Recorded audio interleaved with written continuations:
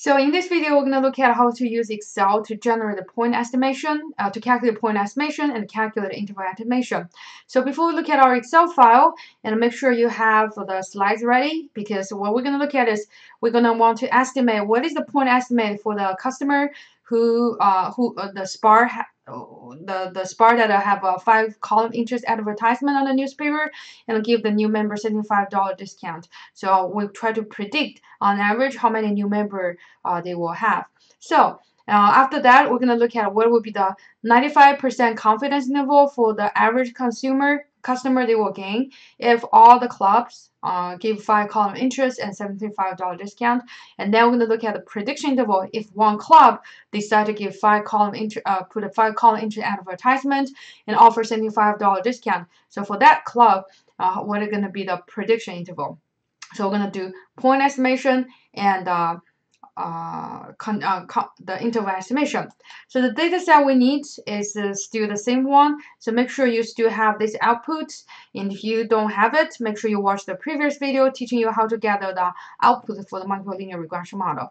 So given this is the model we have and the outcome we generated, so now we're going to try to calculate point estimate. So first, we're going to record the value of the value for x1 and x2.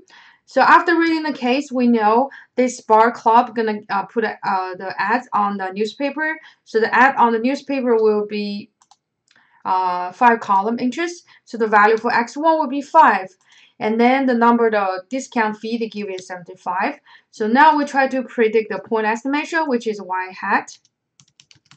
So on the slides is y hat start, right? So basically what we did in that question is we just plug in the 5 and the 75 back to the equation we estimate. This is B0, B1, B2.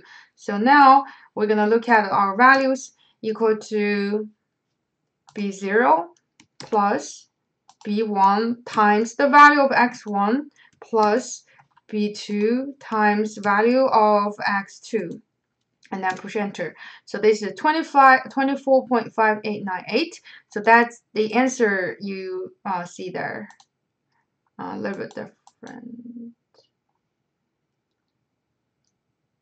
And so the next, the reason we have a little bit different because when we are doing the calculation here, I actually rounded the number. So that's why you see the huge difference.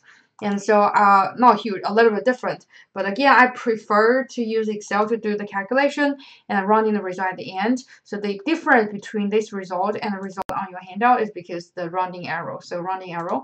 So now, next we're going to look at is calculate prediction and confidence interval. So confidence interval, we're going to use this formula to calculate. So we need the value for t. We need value for the standard error and the value for sample size, so confidence interval. And for the prediction interval, we need the t and se. Remember, y hat star is my point estimate, which we already got it. So now let's see. The first value we need is the t statistic. So the formula we use is called ti and v. And so this is one word, ti and v, and parenthesis 0.05. And then df residual, so the same method we use in the simple linear regression model. df residual, so we select df residual and close the parenthesis. So that's the t value we need. And then the second value is the se. So if you look at the formula, we need the value for se, right? Se. So where's se? So the same location. I just try to move everything in the same area so that I can easy to calculate. So the SE is the standard error in the table regression analysis. So I select that value, push enter. And the last one I need is value for n, the sample size.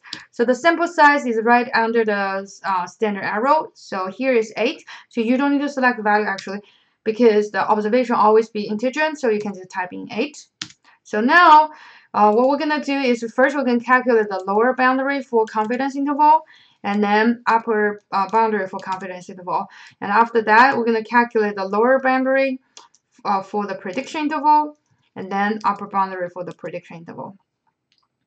So now we're going to revisit the formula again. So you can write it down actually so that you don't need to let me to back forth. So y hat plus minus T stats SE divided by N, standard square root of N. So this is confidence interval. And the prediction interval, you just don't need to divide by square root of N. So let's do it together. So the lower boundary of the confidence interval mean of y equal to the value of the y hat.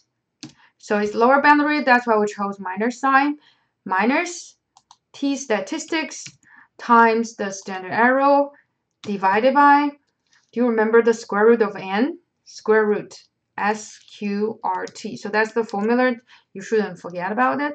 So square root of N, close the parenthesis, push enter. So you got 21.5226. So that's the lower boundary. And the upper boundary will be very similar. You're going to just changing the minus sign to plus. So it will be the y hat start plus, so not minus anymore. And T statistics times SE divided by SQRT. And the parenthesis, the square root of N. So N.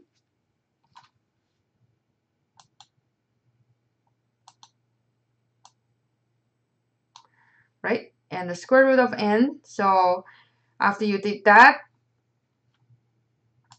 and then you can push enter. So this is the upper boundary of the confidence interval, right?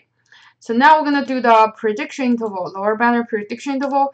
Very similar, y hat minus T statistics times SC, no more divided by, because this is prediction interval, and push enter. And then the upper boundary equal to T stats plus y hat plus T stats times SE. So now you got upper boundary for this case. So obviously students are going to say, I love the multiple regression model. Yes, of course, because this calculation is much easier compared with the simple linear regression model. So that's the end of this video.